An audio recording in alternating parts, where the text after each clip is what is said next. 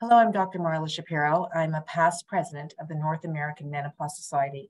And today I'm joined by Dr. Sarah Pickle, who is going to be talking to us about hormone therapy, not only in transgender women, but the aging transgender woman. She's a board certified family medicine physician. She's fellowship trained in women's health and a transgender medicine specialist. She's an associate professor in family and community medicine at the University of Cincinnati College of Medicine. Thank you so much for joining us today. Thank you for having me.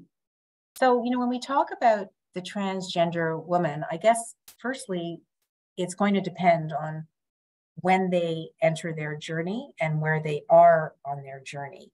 So, speak to me a little bit about that. Yeah. So, people kind of come to the recognition that gender affirming hormones need to be part of their gender journey at various stages in their life.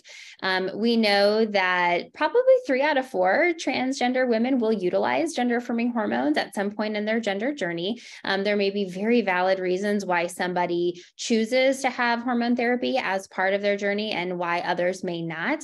But it really does kind of depend on those other coexisting health conditions that somebody might have that might allow them to start gender affirming hormones earlier or later in life. Sometimes access to care as well. Finding a clinician that can provide care and kind of be in this process with you can also be hard. So there can be so many factors that go into play as to why folks start gender affirming hormone therapy or where in their journey they start. So let's focus a little bit on where in the journey. So, for a woman who is transgendered and now in midlife and beyond, we often talk about those windows of benefit, windows of risk of, gender affirming hormones in all people. So how do we weigh sort of as a patient who's coming to see you, how is it weighed in terms of the benefit versus the risk of, I would assume now in continuing gender affirming hormone therapy, but now you're approaching midlife and, midlife and beyond, as we say. Yeah. So, whether somebody is getting ready to initiate gender affirming hormones in midlife and beyond. So let's say in somebody's 40s, 50s, 60s, 70s, whether they're initiating hormone therapy or continuing hormone therapy, there's going to be some basic things that folks are going to want to talk with their clinician about.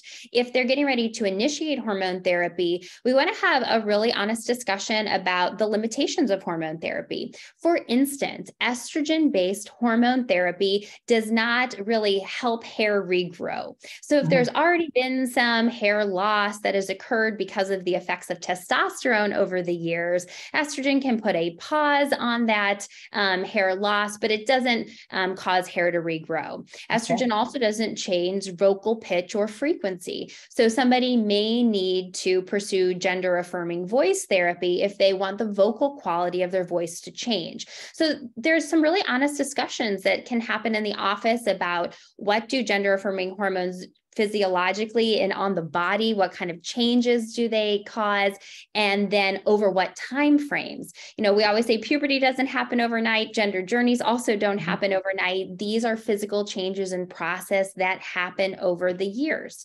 And as things happen over the years, health conditions can change. So having that established relationship with a clinician where if new health conditions pop up that may change new medications, and those medications may require your hormone therapy to be adjusted. Those are the kind of longitudinal conversations you want to be able to have. You also want to share past medical history. If you've had surgeries, if you have underlying or other medical conditions, mental health experiences can be really important for your clinician to understand. And then your family history. So how do genetics play a contributing role to your health story? And again, we can take all of those things into consideration when we are starting a gender hormone journey with someone. But there is not an absolute age where somebody couldn't start their journey. And I have lots of folks tell me in their 50s and 60s, I didn't even know this was an option for me. I would have loved to have started this journey when I was a teen or when I was in my 20s or 30s, but we just didn't have access to this care then. And now I do. What are my options? In the majority of patients, the studies show that the potential benefits of hormone therapy likely outweigh the risk as long as we're being thoughtful about those other things that could contribute to risk. So let's talk about risks. So, Yeah. as a transgendered person getting older, looking at estrogen and the inevitable thought about the relationship between breast cancer, for example, which is a universal concern. Right. Yeah. So, anytime somebody has breast and people are aging, we think about breast cancer. And certainly we think about breast cancer in transgender women and trans feminine folks, and really any individuals who are using estrogen in their hormone therapy.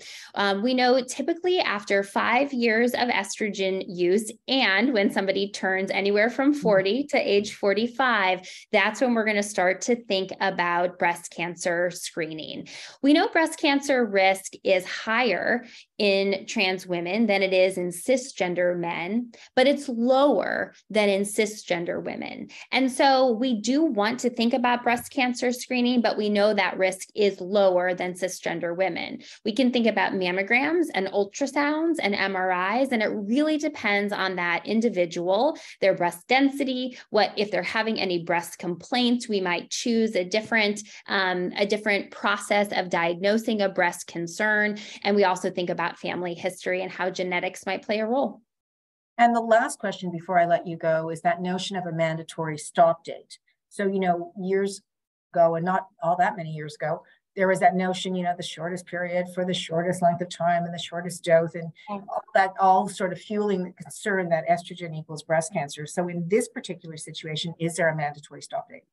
There's not. The current data that we have support allowing individuals to stay on their gender affirming hormone therapy for as long as it makes sense to them. Again, every medication, every intervention we do in medicine has possible benefit and possible risk. And these are really those shared decision making between patients and their clinicians, where you look at the whole picture. So there's not a mandatory start date or a maximum time that somebody would have to start. And there certainly is not a maximum time that somebody would need to stop. And really, those are those conversations that we're having in the offices, kind of taking that whole person approach to care. Well, thank you so much for joining us today and really shedding some light on a topic that we often don't talk about and should. Thank you, Dr. Shapiro.